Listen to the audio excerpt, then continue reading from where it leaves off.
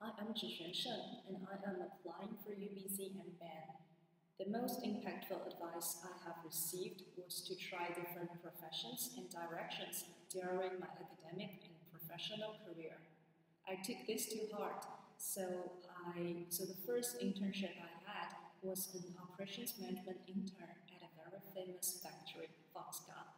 It was strongly related to my major, global supply chain and logistics management, which combined the knowledge I learned in school with the real working world.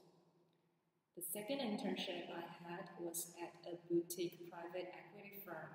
I was assigned with many diverse tasks, which allowed me to learn a lot and work closely with my team.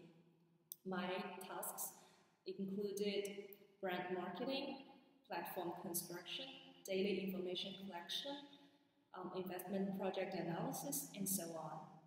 I was able to immerse myself and learn new content outside academia, and I have also come into contact with many successful investors in the investment community, which significantly improved my business acumen, and they were helpful for my future career in business analytics.